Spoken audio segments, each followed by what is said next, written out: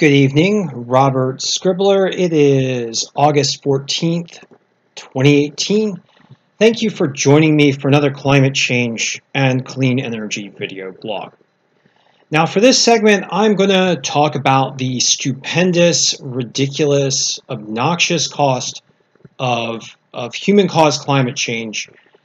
And in particular, this is actually the knock-on, stupendous, obnoxious, ridiculous cost of continuing to burn fossil fuels.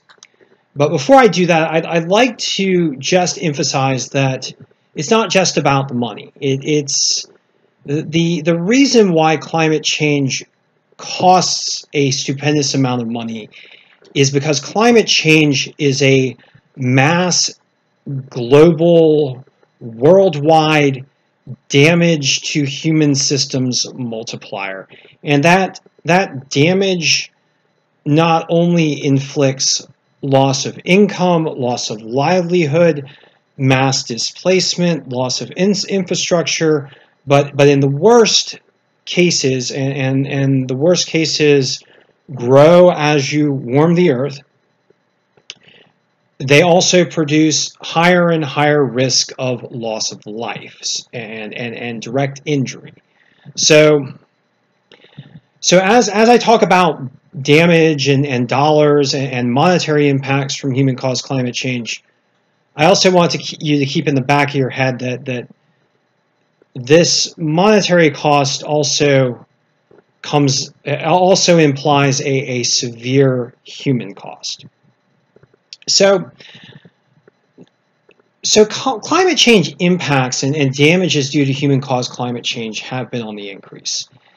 Last year in the United States alone, extreme weather-related events, according to this article in The Week, resulted in over $300 billion in damages, and that represents about 1.5% of US GDP. And I'm going to recommend that you read this article by Ryan Cooper entitled "Unchecked Climate Change is Going to be Stupendously Expensive." He takes a deep dive into some of the costs related to human-caused climate change. I just wanted to highlight this because it's a good article, but I'm also going to look at a scientific study about one aspect of one damage driver related to human-caused climate change, and it's just one of many, and that's sea level rise.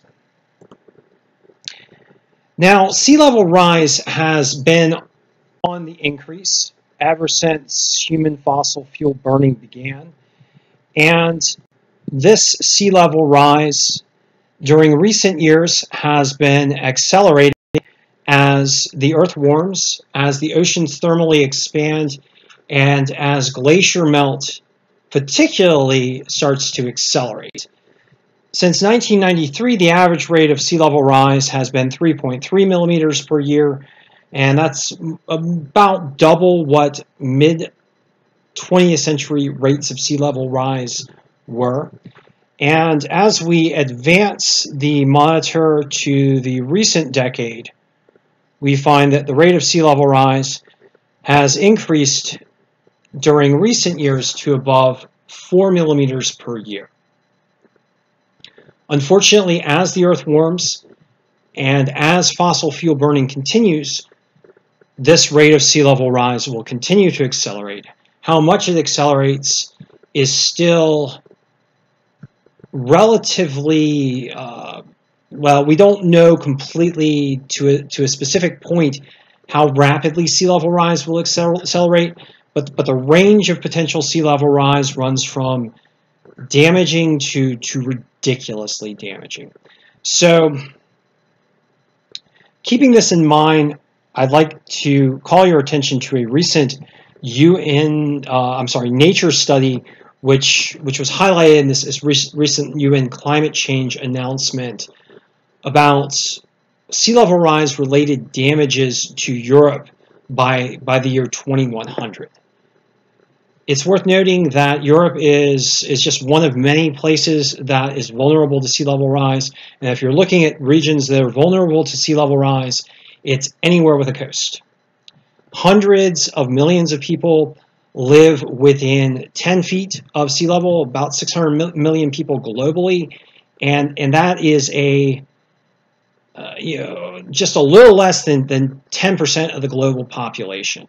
So a massive number of people are on the front lines of climate change when it comes to sea level rise.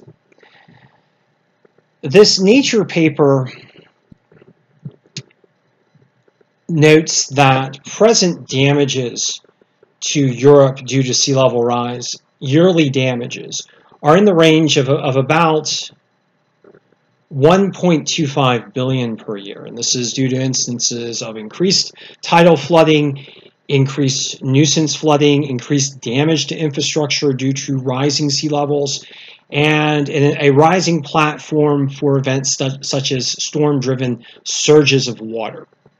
But as sea level rise is expected to increase over the coming century, particularly if fossil fuel burning continues, which would represent the higher end of sea level rise, this damage is expected to multiply many times over. And according to this study, I'm just going to read this sentence. The present expected annual damage of 1.25 billion euros is projected to increase by 2 to 3 orders of magnitude by the end of the century, ranging between 93 and 961 billion euros. So you're talking about, on the upper end, nearly €1 trillion in annual damages from high sea level, rising sea level due to fossil fuel burning. That's trillion with a capital T. So when we talk about climate change, what we're talking about is shortening the expectancy of quality of life for pretty much everyone living on planet Earth. And that's ultimately what it boils down to when you're talking about the cost of fossil fuel burning. Oftentimes, people will talk about, well, how expensive is it to transition to clean energy? In all honesty, transitioning to clean energy is cheap.